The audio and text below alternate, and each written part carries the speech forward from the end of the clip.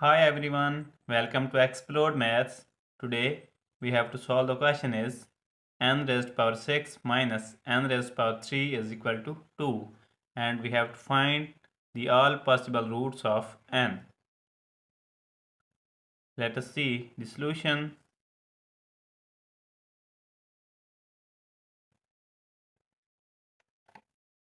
So in first step we can write n to power 6 is same as 3 multiplied by 2 minus n to power 3 is equal to 2, and now in next step we can write n to power 3 to power 2 minus n to power 3 is equal to 2, and now we will let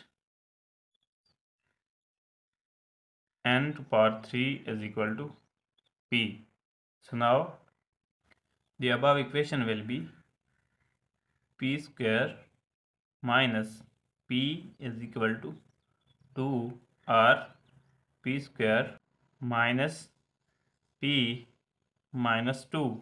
This positive value will be negative on this side and the whole value is equal to 0.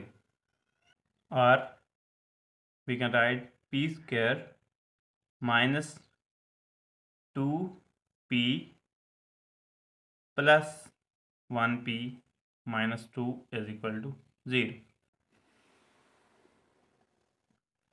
And now from here, these two values, we can take p as common factor. So here p square divided by p, the left is p, and 2p divided by p is equal to 2, bracket closed, plus from these two values we will take 1 as common. So here will be p minus 2 also equal to 0.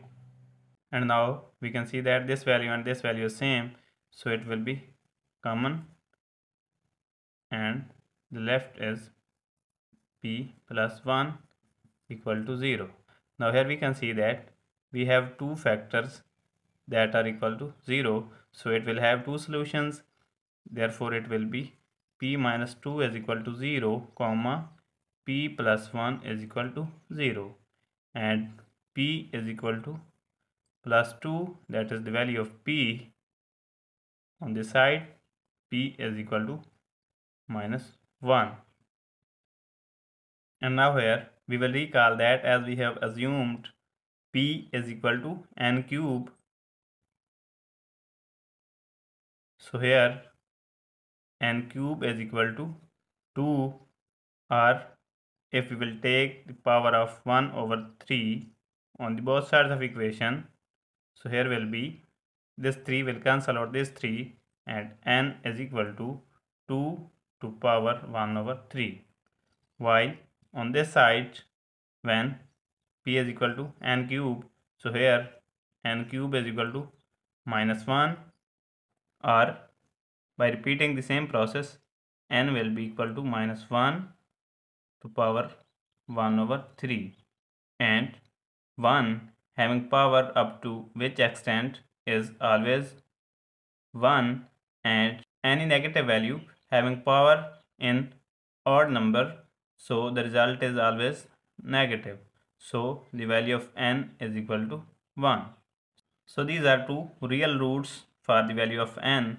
So here will be solution set will be this 2 raised to power 1 over 3 is same as cube root of 2 and minus 1. But here in our question there is a 6-degree equation, so there must be 6 root of n.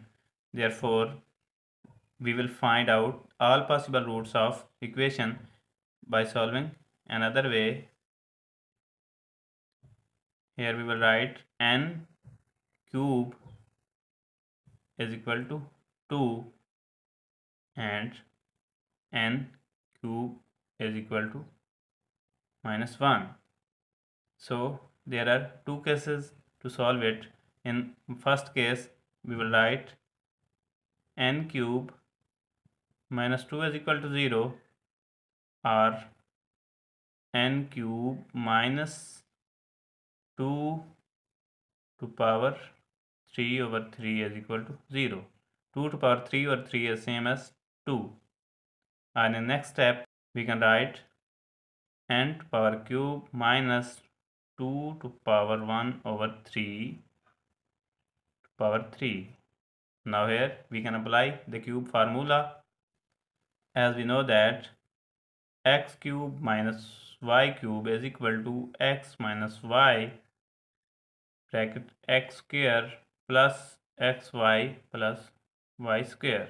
So according to this formula, we can write the above equation as n minus 2 to power 1 over 3 times n square plus n times 2 to power 1 over 3 plus 2 to power 1 over 3 square. Here will be square bracket and the whole values equal to 0. And now in next step, n minus 2 to power 1 over 3 times n square plus 2 to power 1 over 3 times n plus 2 to power 2 over 3 is equal to 0. And now here we can see that there are two factors that are equal to 0. N minus 2 to power 1 over 3 is equal to 0.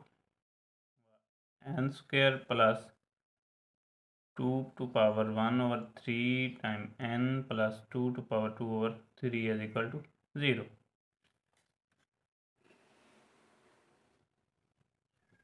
So here it will be n is equal to, this negative value will be positive on this side, 2 to power 1 over 3. That is the value of n that we have already found in this solution. While on this side we have a quadratic equation, so we will apply quadratic formula and there will be a complex solution, and that will must result in two roots. So there will be three roots, 1 and 2 will be here.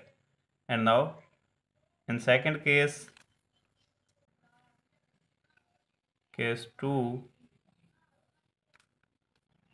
when n cube is equal to minus 1, so here will be n cube plus 1 is equal to 0, and by applying the same cube formula, here will be n plus 1 times n square minus n minus 1 is equal to 0.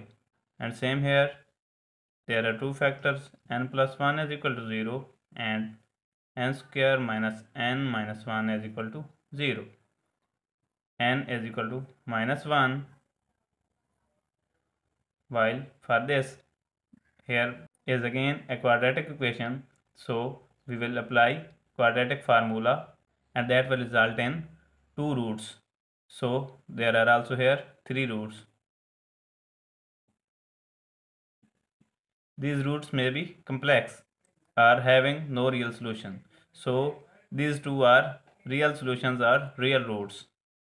So our this solution for real roots is right. I hope you would have liked the video. Please subscribe to my channel for more videos. Thanks for watching.